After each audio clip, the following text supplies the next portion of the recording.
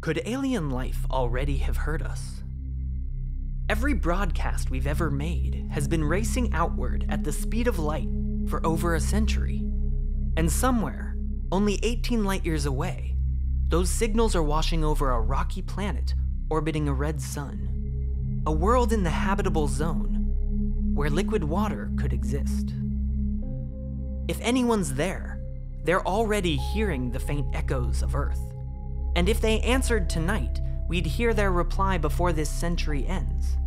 Not in some distant future, but within a single lifetime.